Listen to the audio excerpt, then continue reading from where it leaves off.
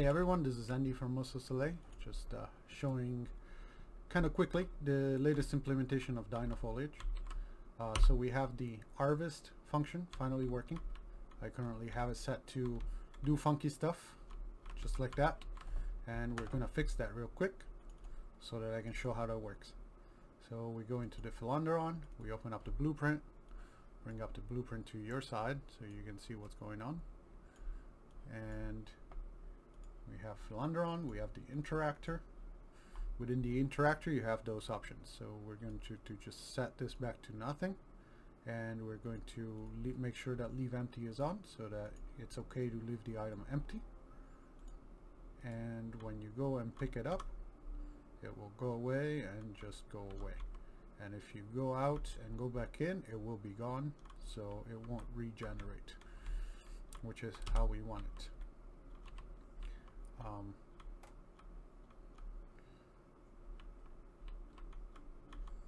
For some reason, there it is. The collision on here, if you show collision, you can see that the level actually has some bad collision over here, which is what is keeping my feet off the floor. So that's just the level. Show collision, it's back to off. Okay, so then you have the flower thing, and you pick up the flower, and you can see that the flower is replaced with a different mesh, and the different mesh matches the original one, so you don't really see anything happening that's weird. And the flower's been harvested and you interacted with it. That's how that works. So this level works with backlighting, and because I have this open, the performance is a little on the low side. So there, close it up and you can get a better result of how this is performing. And you know, I have even one more window open, so close that as well. We get close to 120 FPS. Quick note, the sunflower mesh is not exactly a good mesh to work on. It's more of a sample. I would probably never have the flower petals be individual flower petals like they are in a final item that I use for actual in-world final games, because of the performance cost of rendering it. So keep that in mind. Let's take a look at the Dynofoliage content map, the new one. So it's been worked on. We've added a sunflower patch,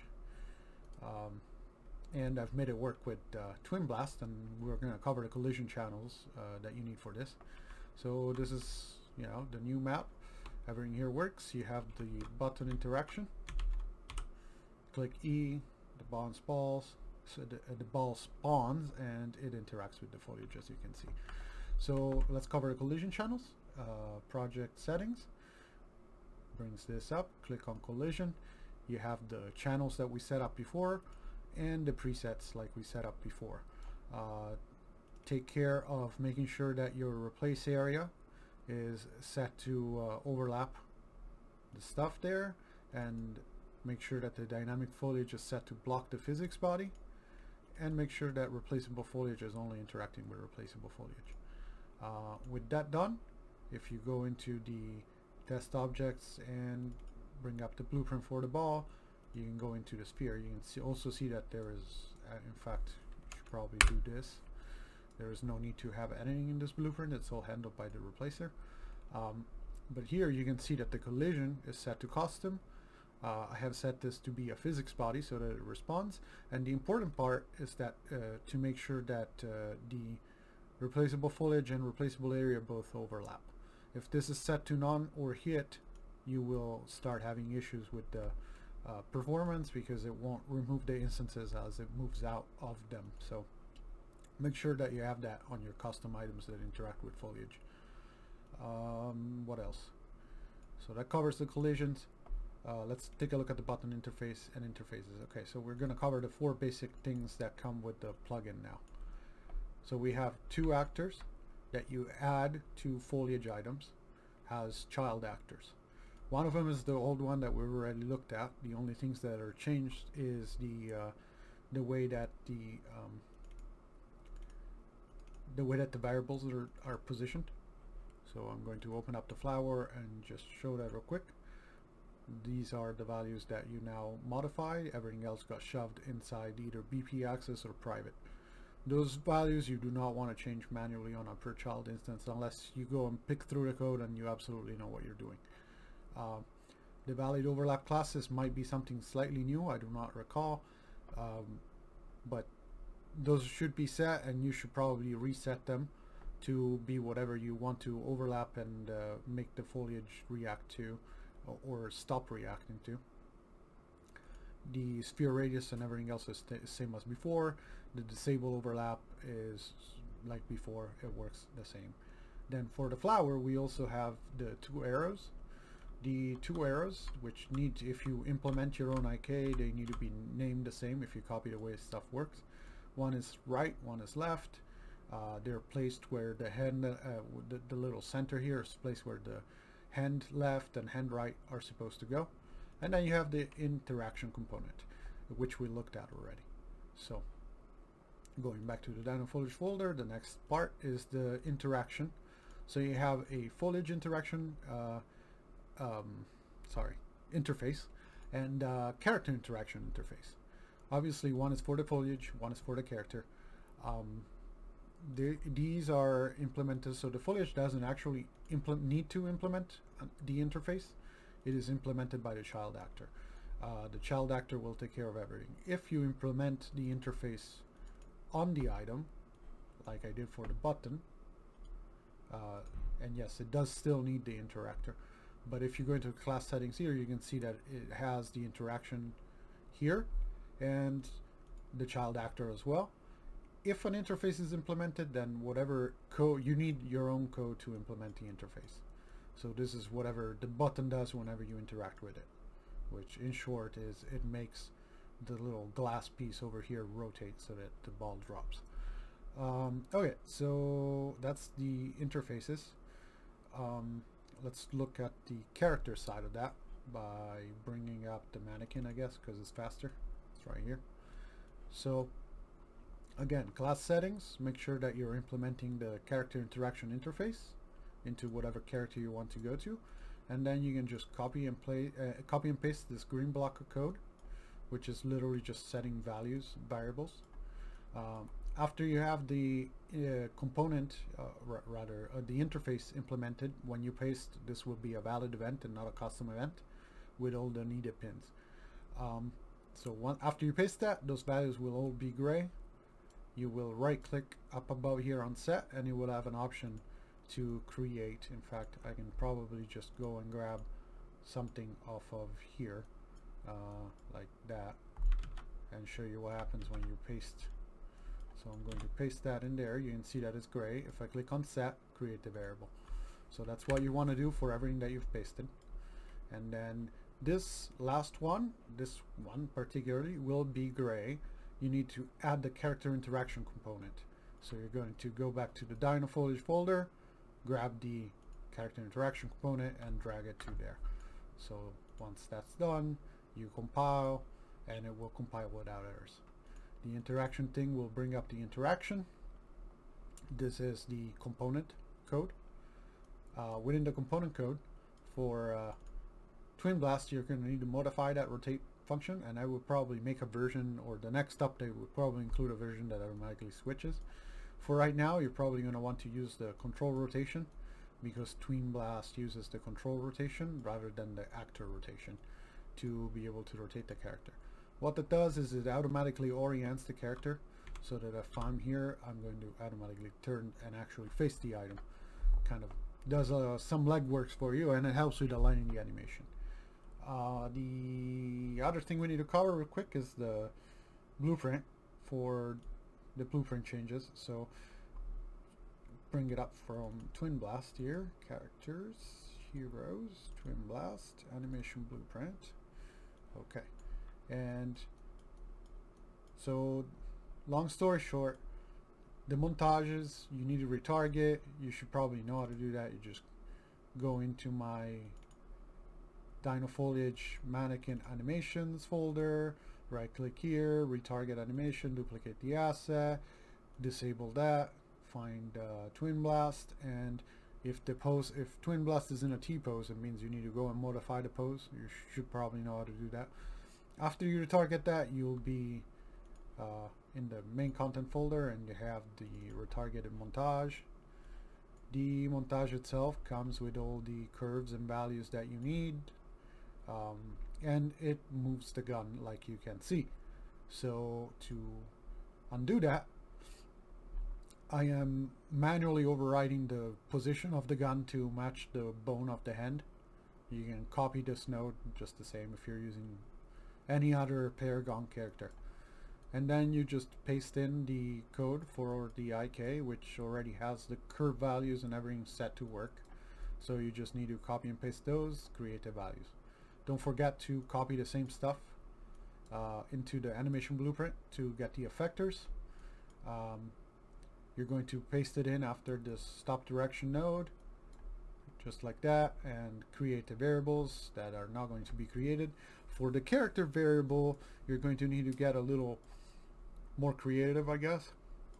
There is one up here, but it doesn't really do much, so I ended up just copying it over here. The important thing is that Twinblast already has a character value in him, so you're going to delete that variable from down here, and you're going to right click here and promote to variable, name it character, and then you can reconnect and find the left hand offset for it.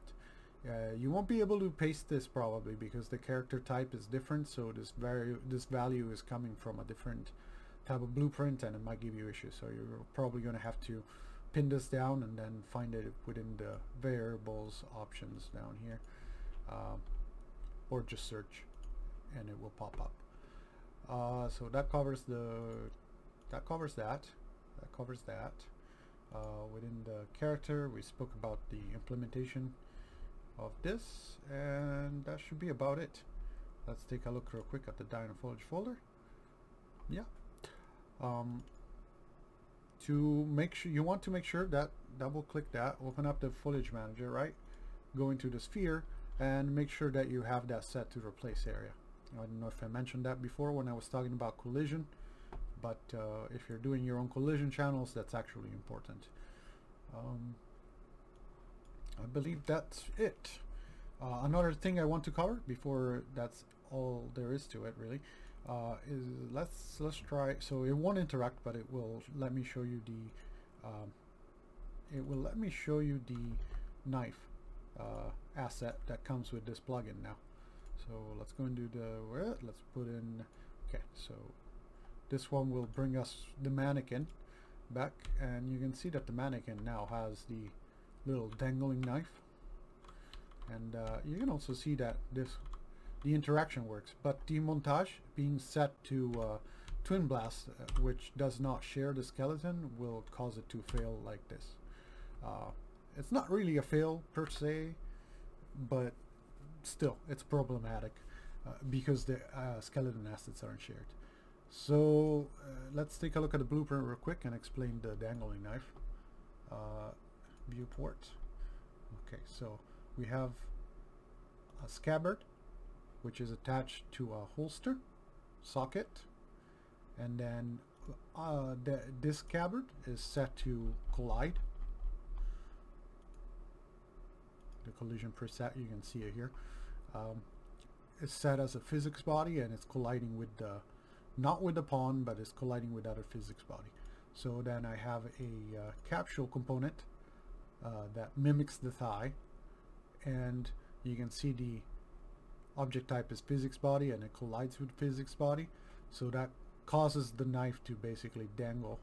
Then the knife itself is actually attached within a socket inside the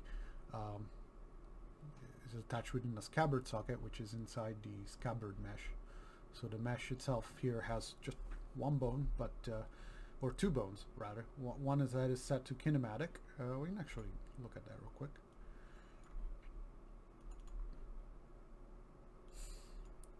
So this is the scabbard mesh. That's constraint.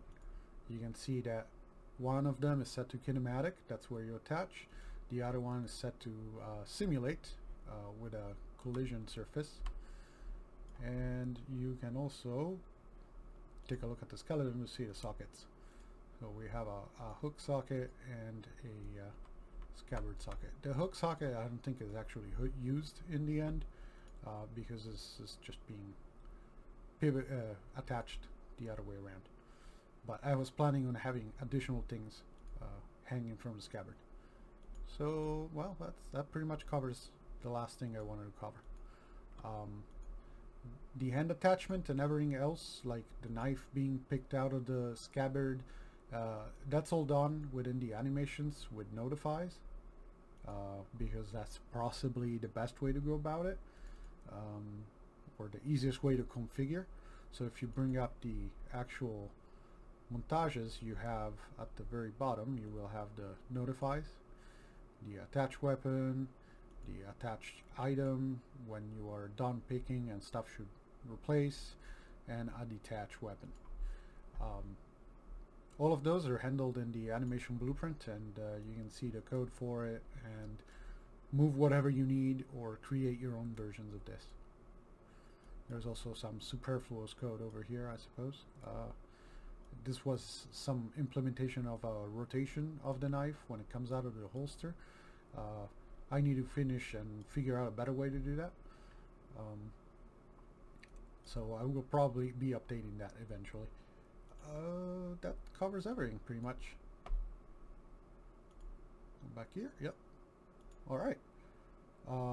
Maybe the last thing, I don't know if I showed it or not, is the foliage here for the tree. I think we looked at it earlier, but I haven't painted in this scene, so I can always do that. Just put it in there, click it, and then in single instance mode, let's pop one like right over there.